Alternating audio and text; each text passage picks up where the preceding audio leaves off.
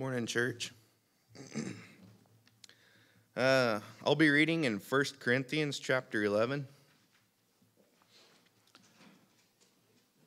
verses 23 through 25.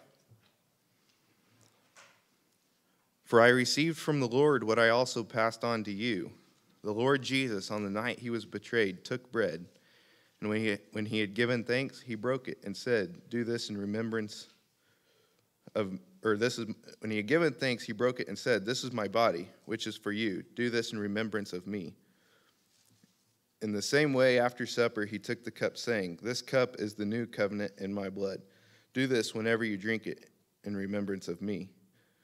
For whenever you eat this bread and drink this cup, you proclaim the Lord's death until he comes." We've read this passage many times, and we've heard the words, "Do this in remembrance of me," many times. Yet, how often have we failed to do so? How often do our minds wander during the Lord's Supper? When our minds aren't focused on Jesus during the Lord's Supper, we're not doing it in remembrance of him. We're eating bread and grape juice. So whenever we partake of the Lord's Supper, let's keep our minds focused on what it really needs to be focused on. Let it remind you of the death of Jesus, the suffering that he did for us, that he endured for us. Let it remind you of what he did for you and to share that news with others. You know, there's many things that the Lord's Supper can remind us of, so let's keep our minds focused on that. You bow your head with me, please. Our Father in heaven, we come to you in prayer. We want to thank you for Jesus, your Son. We want to thank you that he came to earth and was tempted and died for us, sinless. He was sinless, the perfect sacrifice, Father. We thank you for that. We pray that we would show others the love that he showed to us, and that you would help us to keep our minds focused on what he did for us. We want to thank you for these emblems that represent his body and blood. And it's in Christ's name we pray. Amen.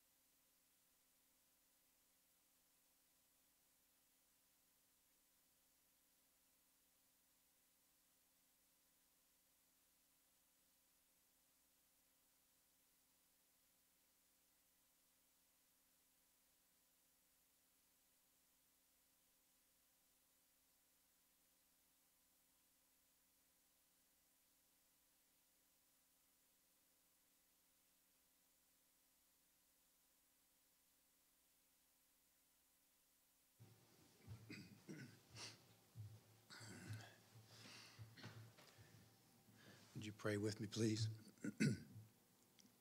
Our Heavenly Father, as we continue with the Lord's Supper and drink this fruit of the vine that represents the blood of Christ, we pray that we're mindful of the suffering that the Lord Jesus did for us and how that blood delivers us from the bondage of sin. We thank you for your wonderful plan of salvation. In Jesus' name we pray. Amen.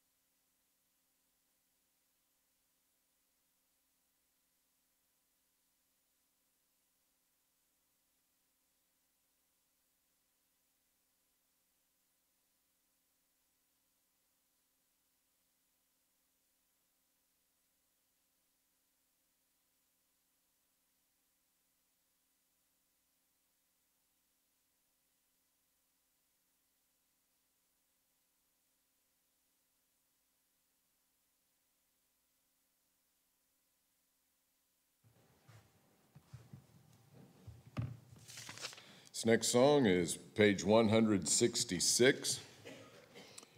He's My King.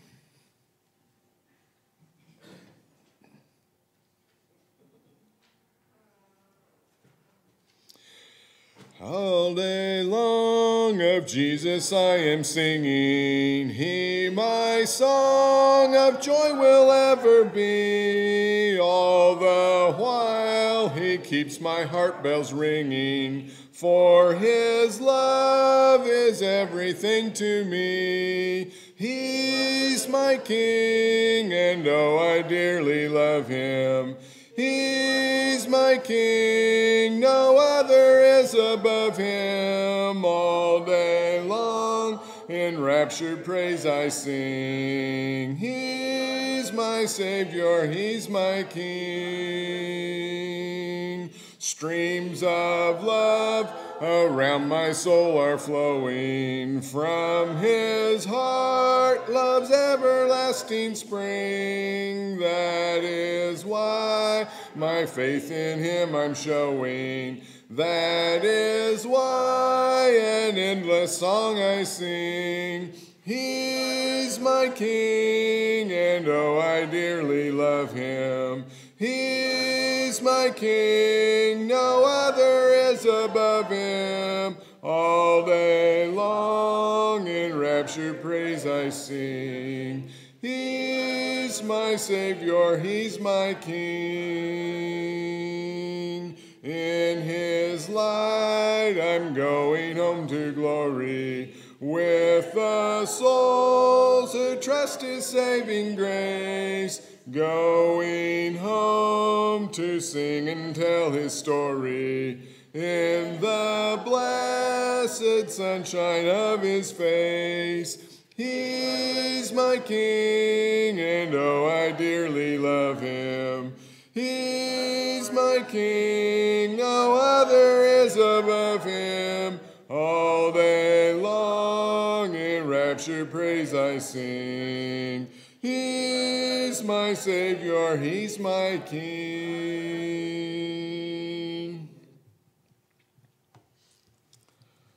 Okay, before the lesson this morning, is song number 452.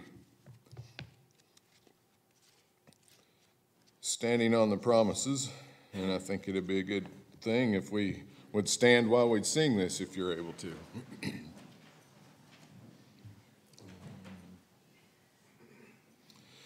Standing on the promises of Christ my King, through eternal ages let His praises ring. Glory in the highest I will shout and sing, standing on the promises of God. Standing, standing, standing on the promises of God, my Savior. Standing, standing, I'm standing on the promises of God. Standing on the promises that cannot fail, when the howling storms of doubt and fear assail. By the living word of God I shall prevail, standing on the promises of God. Standing, standing, standing on the promises of God, my Savior. Standing, standing, I'm standing on the promises of God. Standing on the promises of Christ the Lord, bound to Him eternally by love's strong cord, overcoming daily with the Spirit's sword. Standing on the promises of God. Standing, standing, standing on the promises of God, my Savior. Standing, standing, I'm standing on the promises of God. Standing on the promises, I cannot fall. Listening every moment to the Spirit's call. Resting in my Savior as my all in all. Standing on the promises of God. Standing, standing, standing on the promises of God, my Savior. Standing, standing, I'm standing on the promises of God. You can be seated, please.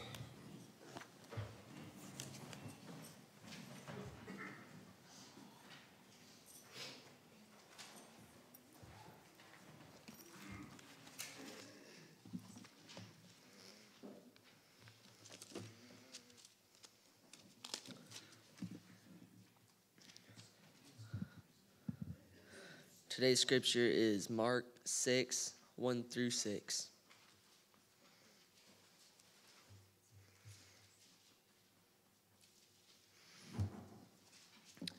Jesus left there and went to his hometown, accompanied by his disciples. When the Sabbath came, he began to teach in the synagogue, and many who heard him were amazed. "Where did this man get these things?" they asked. What's this wisdom that has been given him? What are these remarkable miracles he is performing? Isn't this the carpenter? Isn't this Mary's son and the brother of James, Joseph, Judas, and Simon? Aren't his sisters here with us? And they took offense at him. Jesus said to them, "A prophet is not without honor except in his own town, among his relatives, and in his own home." He could not do any miracles there except lay his hands on a few people and heal them. He was amazed at their lack of faith. Then Jesus went around teaching from village to village.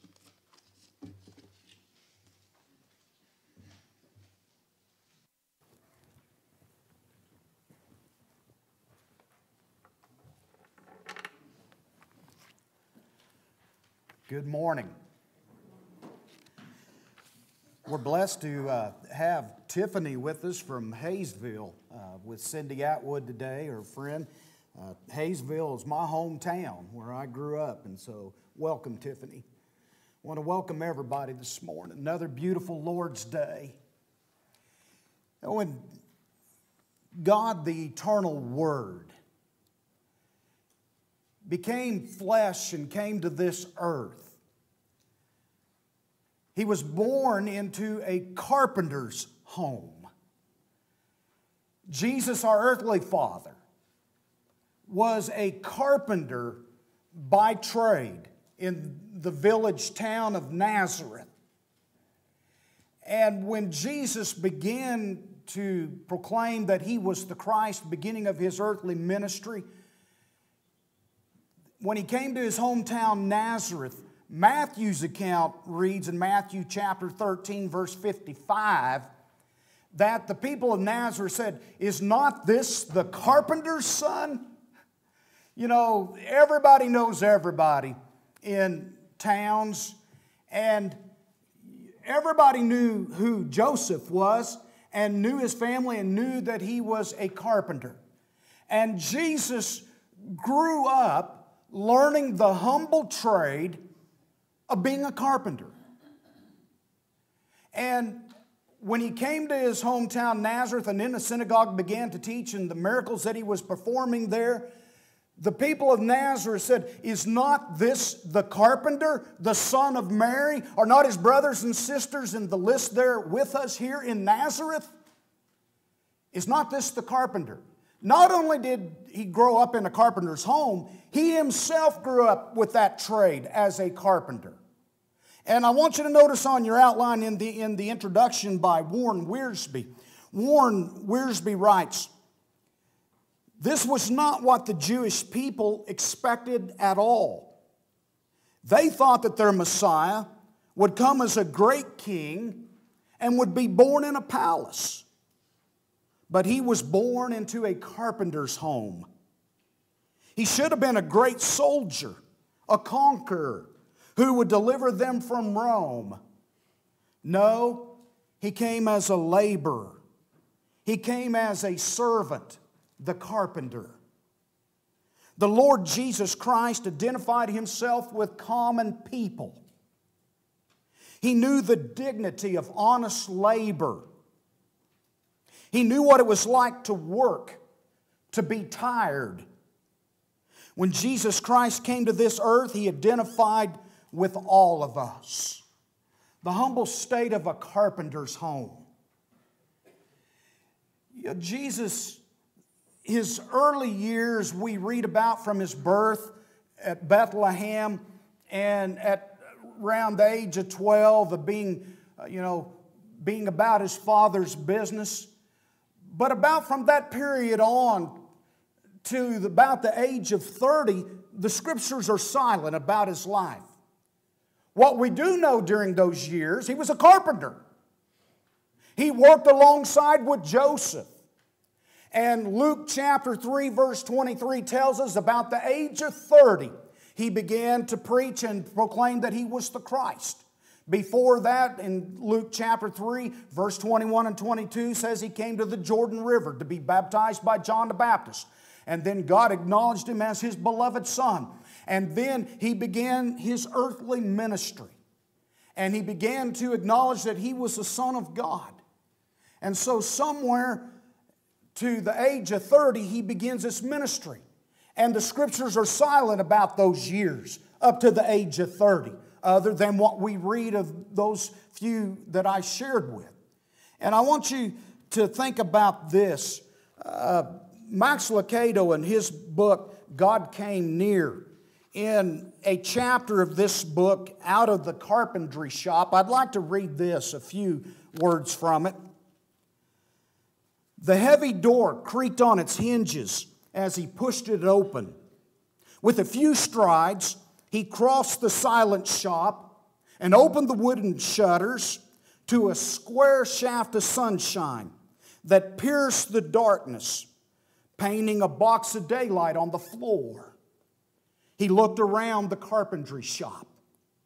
He stood for a moment in the refuge of the little room that housed so many sweet memories. He balanced the hammer in his hand. He ran his fingers across the sharp teeth of the saw. He stroked the smoothly worn wood of the sawhorse. He had come to say goodbye. It was time for him to leave. He had heard something that made him know it was time to go. So he came one last time to smell the sawdust and lumber. Life was peaceful here. Life was so safe. Here he had spent countless hours of contentment. On this dirt floor he had played as a toddler while his father worked. Here Joseph had taught him how to grip a hammer. And on this workbench he had built his first chair. I wonder what he thought as he took one last look around the room. Perhaps he stood for a moment at the workbench, looking at the tiny shadows cast by the chisel and shavings. Perhaps he listened as voices from the past filled the air. Good job, Jesus. Joseph, Jesus, come eat. Don't worry, sir. We'll get it finished on time. I'll get Jesus to help me. I wonder if he hesitated. I wonder if his heart was torn. I wonder if he rolled a nail between his thumb and fingers, anticipating the pain. It was in the carpentry shop that he must have given birth to his thoughts. Here, concepts of convictions were woven together to form the fabric of his ministry. You can almost see the tools of the trade in his words that he spoke. You can see the trueness of the plumb line as he called for moral standards. You can hear the whistle of the plane as he pleads for a religion to shave away unnecessary traditions. You can picture the snugness of the dovetail as He demands loyalty in relationships. You can imagine Him with a pencil and a ledger as He urges honesty. It was here that His human hands shaped the wood His divine hands had created. And it was here that His body matured while His spirit waited for the right moment, the right day. And now that day had arrived. I wonder if He wanted to stay. I could do a good job here in Nazareth. Settle down, raise a family, be a civic leader. I wonder because I knew He had already read the last chapter. He knew that the feet that would step out of that safe shadow of the carpentry shop would not rest until they had been pierced and placed on a Roman cross.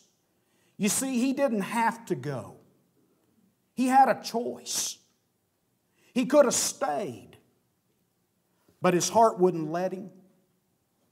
If there was hesitation on the part of His humanity, it was overcome by the compassion of His divinity. He left because of you. He laid His security down with His hammer. He hung tranquility on the peg with His nail apron. He closed the window shutters on the sunshine of His youth and locked the door of comfort and ease of being anonymous.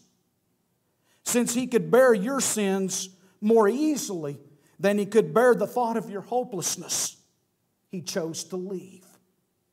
It wasn't easy. Leaving the carpentry shop never has been.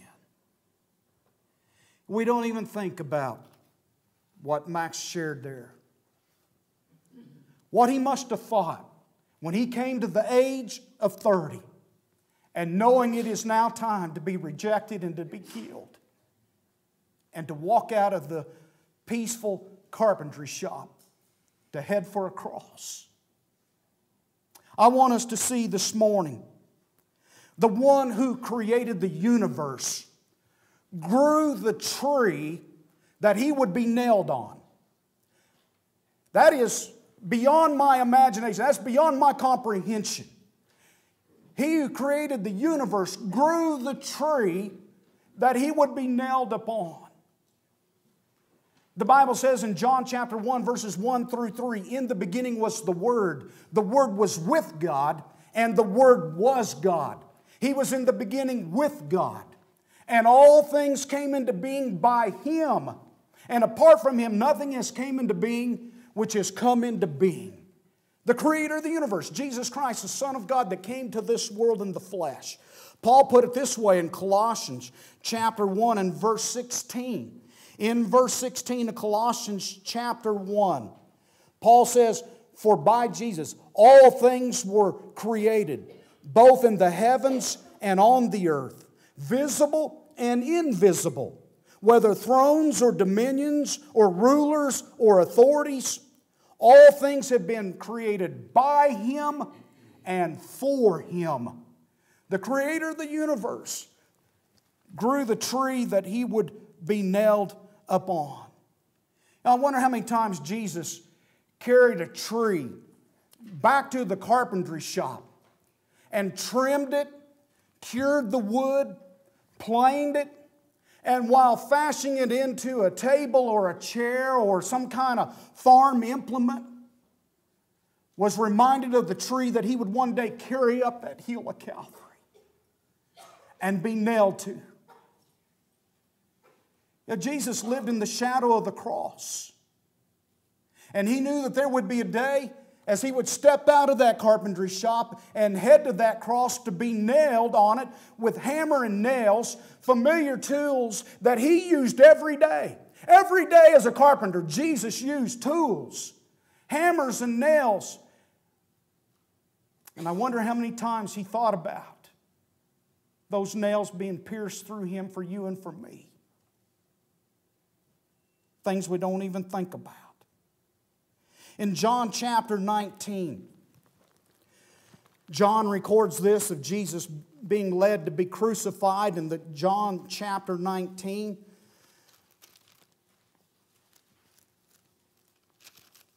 I'd like to read in the 19th chapter, starting in verse 16.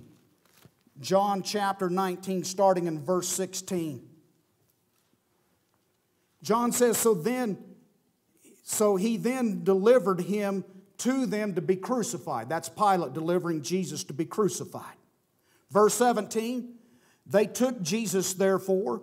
He went out bearing his own cross to the place of the skull, which is called in Hebrew Golgotha. And by the way, in Latin it's Calvary. Calvary is from the Latin, and Golgotha is from the Jewish Aramaic, the Hebrew, which means the place of the skull. Verse 18, notice, there they crucified him, and with him 2 other men, one on either side, and Jesus in between. And Pilate wrote an inscription also and put it on the cross. It was written, Jesus the Nazarene, the King of the Jews. Therefore this inscription many of the Jews read, for the place where Jesus was crucified was near the city. It was written in Hebrew, Latin, and in Greek. And so the chief priests of the Jews were saying to Pilate, do not write the King of the Jews, but that he said, I am the King of the Jews. Pilate answered, what I've written, I have written. Jesus went out bearing his own cross to Calvary, but because he'd been beaten so unmercifully by the cat o' nine tails that he was so marred that you couldn't even recognize him as a man, he was so weak already at that point, being up all night with that mockery trial with no sleep and the sorrow of knowing that he's going to die for you and me. He couldn't even carry the cross. They had to pull Simon of Cyrene to be able to finish the job, to get that crossbeam up on the hill of Calvary where Jesus would die for you and me. Above his head was put that inscription. The Romans crucified people. It wasn't to be a fast death. It was to be a slow, painful death. 2 to 3 days a man could hang on the cross and die. It was to be a slow, painful death. And it was to be in a place where the crossroads, where people would travel and everybody would see it, to make an example, to keep you from committing the crime. And so in that realm, Jesus carried his own cross until he couldn't even bear it and dropped underneath it.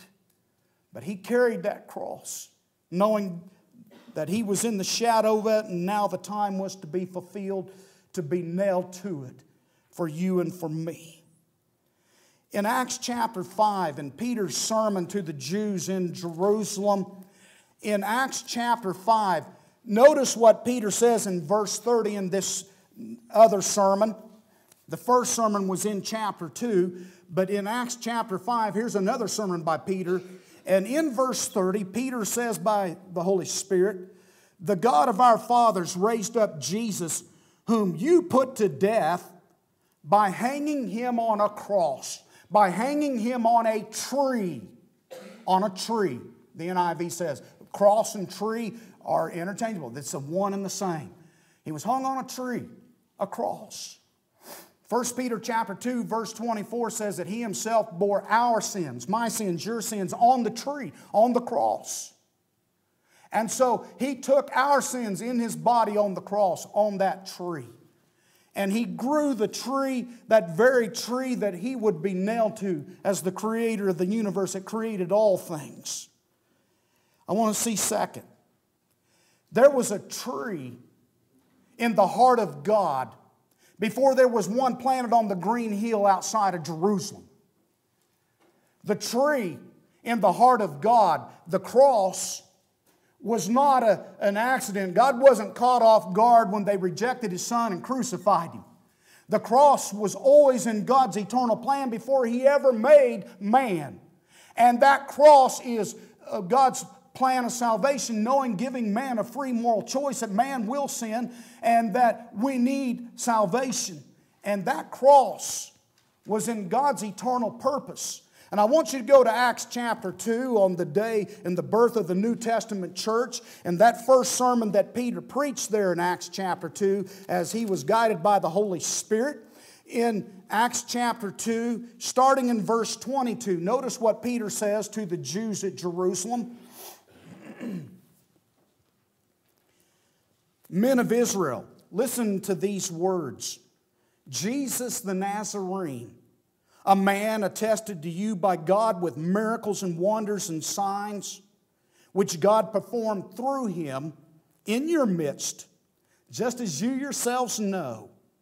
This man, delivered up by the predetermined plan and foreknowledge of God, you nailed to the cross by the hands of godless men and put him to death. God raised him up again, putting an end to the agony of death, since it was impossible to be held in its power. Peter says that the cross was God's predetermined plan and foreknowledge. In 1 Peter chapter 1, Peter writes this in 1 Peter chapter 1, starting in verse 18. 1 Peter chapter 1, verse 18, Peter says, knowing that you were not redeemed with perishable things like silver or gold from your futile way of life inherited from your forefathers, but with precious blood, as of a lamb, unblemished and spotless, the blood of Christ. For he was foreknown before the foundation of the world, but has appeared in these last times for your sake. The NIV says, for he was chosen before the creation of the world. You see, the cross was always in God's eternal plan of sacrificing His Son for the penalty of sin that we could have forgiveness of sins.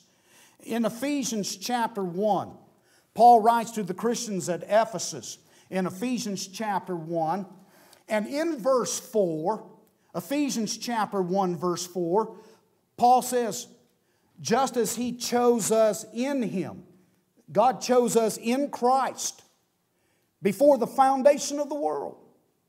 He chose us in Christ before the creation of the world. In the 3rd chapter, he talks about this eternal purpose of Jesus in His church, where Jesus would die.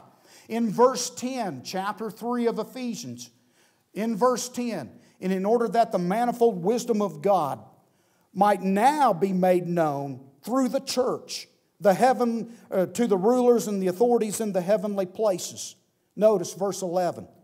This was in accordance with the eternal purpose which He carried out in Jesus Christ our Lord. And Paul wrote in 2 Timothy chapter 2, in 2 Timothy chapter 1, in 2 Timothy chapter 1 and verse 9. 2 Timothy chapter 1 verse 9, Paul says that God saved us and called us with a holy calling, not according to our works, but according to His own purpose and grace, which He granted us in Christ Jesus from all eternity. That cross was in the heart of God before that tree ever grew on the green hill outside of Jerusalem. Third, that middle tree was my tree. That middle tree was your tree. Isn't it fitting that Jesus, He would be named Jesus? You remember the angel telling Joseph, you'll call Him Jesus because it is He who will save His people from their sins. He would be called Jesus because it was He who would save His people from their sins. And Paul said it's a trustworthy statement deserving full acceptance that Christ Jesus came into this world to save sinners, among whom I am chief. Jesus came to die for our sins. Romans 5, verse 6 through 8, Paul talks about God demonstrated His own love towards us, and while we were still yet sinners, Christ died for the ungodly. For one will hardly die for a righteous man. Perhaps for a good man one would dare even to die, but God demonstrates His own love towards us, and while we were still yet sinners, Christ died for us. Romans 6:23 says the wages of sin is death. And yet Jesus was sinless, righteous and just. But the just one died for the unjust. The righteous one died for the unrighteous. And that's why Paul said in 1 Corinthians 15 verse 3, he said, for I delivered unto you as first importance that which also I received, that Christ died for our sins. Jesus died for not His sins, but our sins. 2 Corinthians chapter 5, verse 21 says that God made Jesus, who knew no sin, to become sin on our behalf, that we might become the righteousness of God through Him, that we might be made right with God when we come to be in Christ. The sinless one took my sins and your sins in His body on the cross. He died for our sins. 1 Peter chapter 2, verse 24, He Himself bore our sins in His body on the cross, on the tree, so that we might die to sin and live to righteousness. For by His wounds you were healed. We're healed through the sacrifice of Jesus Christ. That middle cross was my cross. That middle tree was my tree. That middle cross and tree was your tree. And there Jesus died in our stead. And it's fitting that He would be called Jesus because He would save His people from their sins. It's fitting that He came to save us from our sins. It's fitting that He died between what? Two sinners. Two thieves representing sin. That's why He came. He came to die and save sinners like you and me. And He died in that middle tree as a substitute, as a substitutionary sacrifice in my behalf and your behalf and for all men that would receive the blessing of the obedience to the gospel and the grace that was that precious blood that was shed that does bring us forgiveness. I want you to turn to the Gospel of Mark chapter 8. Mark the 8th chapter.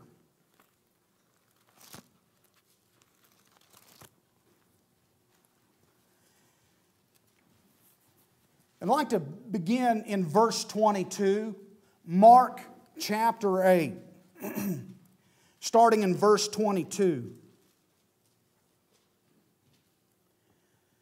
They came to Bethsaida, and they brought a blind man to Him, and entreated Him to touch Him. And taking the blind man by the hand, He brought him out of the village, and after spitting on his eyes, laying His hands upon him, He asked him, "Do you see anything?" He looked up and he said, "I see men, for I am seeing them like trees walking about." Then again He laid His hand upon his eyes, and he looked intently and was restored, and began to see everything clearly. And He sent him to his home, saying, "Do not enter the village." I want you to notice on the outline there in the words of J. Moles. J. Moles writes this of this account. Here we find the case of the Bethsaidian patient, a blind man. We see that Dr. Jesus touched this man's eyes twice. Before continuing, I must ask, how many times did Dr. Jesus have to heal someone before they were completely healed? Once. Look over Dr. Jesus' patient files. Therefore, when Dr. Jesus touched this patient the first time in verse 23, the man could see perfectly. So what did he see? Verse 24 reads literally, "I see these men that I behold as walking trees." Pause for a moment. Galatians chapter 3, verse 13 reads, "Christ redeemed us from the curse of the law, having become a curse for us.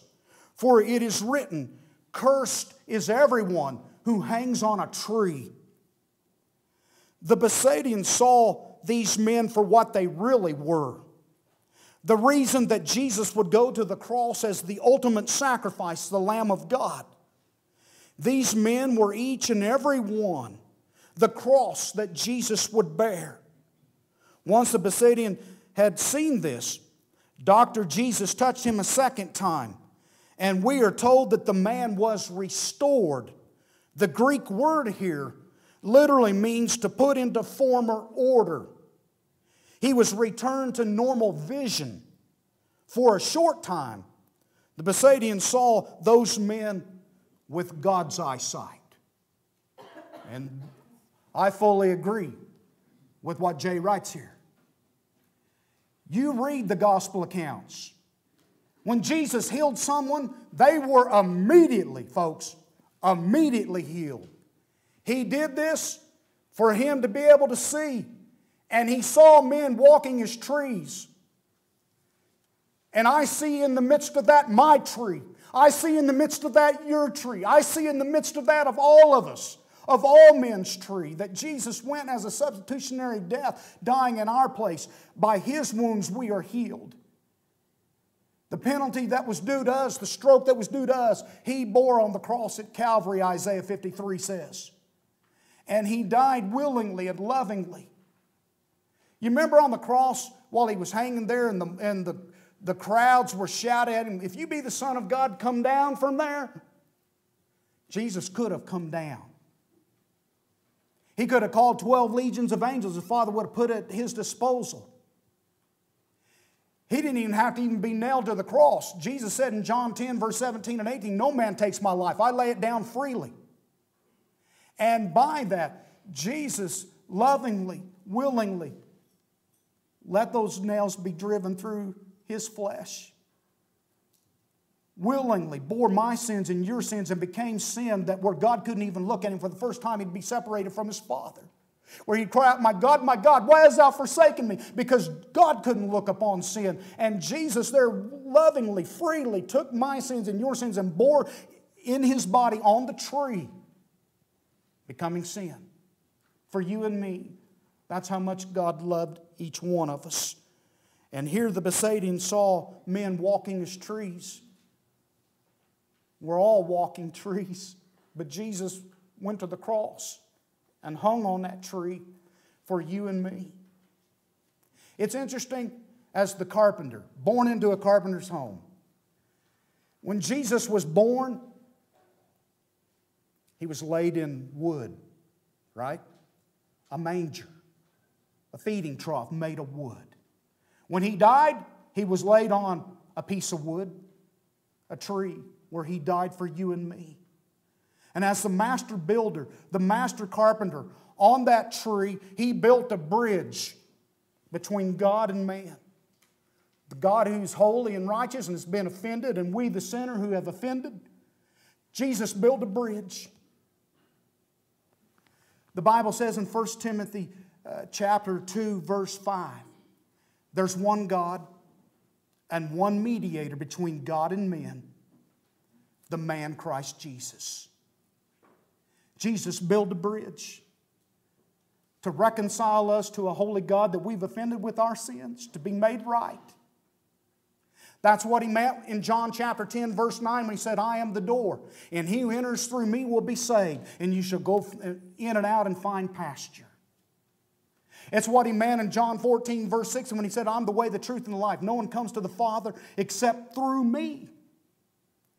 You remember Jacob's dream of the ladder in Genesis 28, verse 11 and 12? That ladder that was at the foot rung from earth and went up into heaven to God. And then in that dream, Jacob hears God speak, I am the Lord, the God of your father Abraham, the God of your father Isaac. He saw on that ladder in this dream angels of God ascending and descending on that ladder, which pointed to Jesus. When Jesus met Nathanael in John chapter 1, in verse 51, He told Nathanael, He said, you'll see greater things than these. You'll see the angels of God ascending and descending on the Son of Man. Because Jesus is that ladder, that bridge, that way to God, to be made right. Jesus, as a carpenter, had a way with wood. When He was born, He was laid on in a piece of wood, and when He died, He was laid on a piece of wood. Inside your bulletin, there's a poem there at the very left top page entitled, He Had a Way with Wood. The author and the source is unknown of this poem, but I want you to notice, He had a way with wood. He had a way with wood. The yokes He made were light. The plows He made were good. The joints firm, their handles right. He had a way with wood. He touched the cross's ugly span, barren and blood-stained where it stood, and built a bridge from God to man. The humble carpenter did that for you and for me. You must enter that door to find that reconciliation with God. You must enter through Christ to be saved from your sins. And Jesus invites all. He says, "Come to me, all you are weary and heavy laden. You shall find rest for your souls. Take my yoke upon you and learn from me, for I'm gentle and humble in heart." That rest for our souls is found in Jesus Christ. And we come to put Him on in baptism, washing away our sins. That precious blood of the unspotted, unblemished blood of the Lamb is what will wash away your sins and cleanse you, making us right with God. If you're not in Christ, if you're not saved, if you don't have your sins washed away, won't you do that? We want to invite you to come to Christ, because as the carpenter, carpenters build and repair things. And you think about this as the carpenter. Before he came to this earth, he built the universe. And when he came to this universe, he lived and died and died on the cross carrying your sins in his body on that tree. He built his church. And now, after that death, burial, and resurrection, he sent it into heaven. He's gone to prepare a place for you and me in heaven when we come to be in Him. Let not your hearts be weary. Believe in God. Believe also in me. In my Father's house are many mansions or many dwelling places. If it were not so, I'd have told you. But I go to prepare a place for you, that where I am, there you may be also. The master builder, the carpenter, built the universe, built His church, and has prepared a place for you and me in Christ. If you be subject to the invitation this morning, if we can help you in any way, won't you come while we stand, while we sing?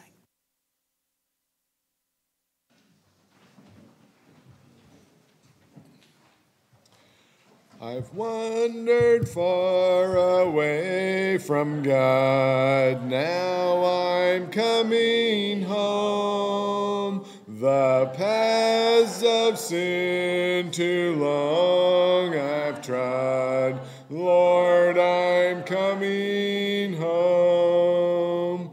Coming home, coming home, never more to roam. Open wide thine arms of love, Lord, I'm coming home. My soul is sick, my heart is sore, now I'm coming home. My strength renew, my hope restore, Lord, I'm coming home. Coming home, coming home, never more to roam. Open wide thine arms of love, Lord, I'm coming home.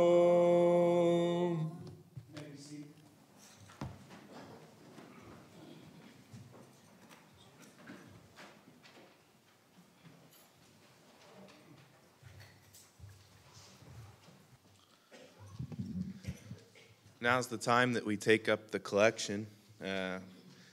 These funds are used for many things. Over here, we're repairing the wall. There was termite damage. Not too long ago, we had the carpets cleaned. That takes money. We bought equipment to share messages over the internet. That takes money. We support missionaries that further the Word of God. So there's many things that we do, and it just takes funds. So let's give to God a portion of what He's given us. You pray with me. Our Father in heaven, we want to thank You for the many blessings that You give to us, and We want to thank you for the many opportunities that you give us to help others and to spread your word and to serve you, Lord. We pray that we would give with generous hearts and that these funds could be used in the best way possible, and that many people could come to you. And it's in Christ's name we pray. Amen.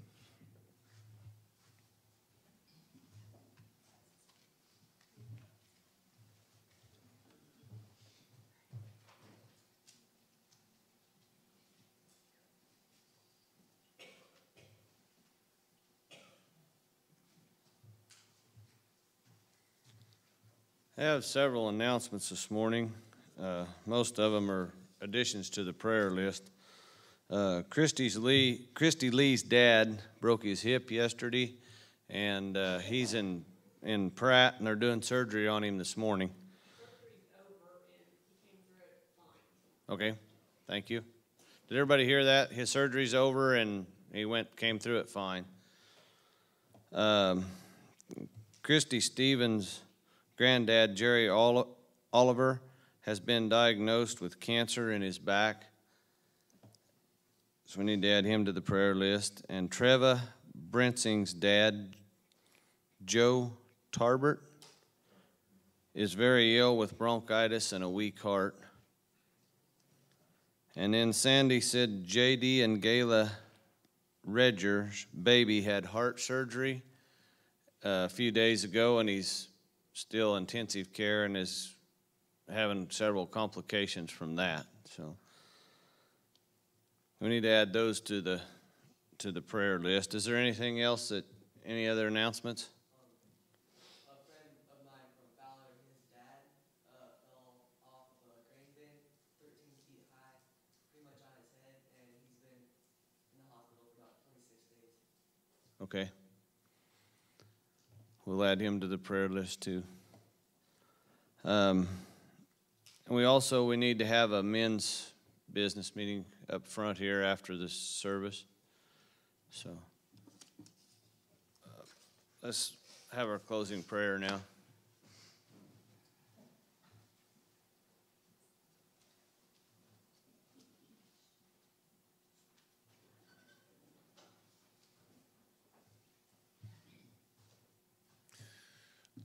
During Russell's sermon, when he said that that middle tree was for me, I was back there thinking, I'm not even worthy of a tree, more like a pile of dead weeds.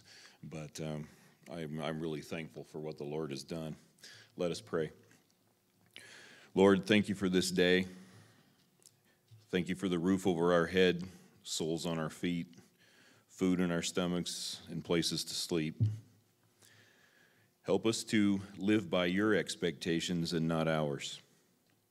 Help us to be a servant, like the carpenter, building up our lives and the lives of others around us. As you identified with us in the flesh, help us to sympathize with those around us that are having troubles, and lift them up. Thank you for dying for the unjust, such as I. Have mercy on all of us, for we are sinners. Bless the food today and the hands that prepared it. In your name we pray. Amen.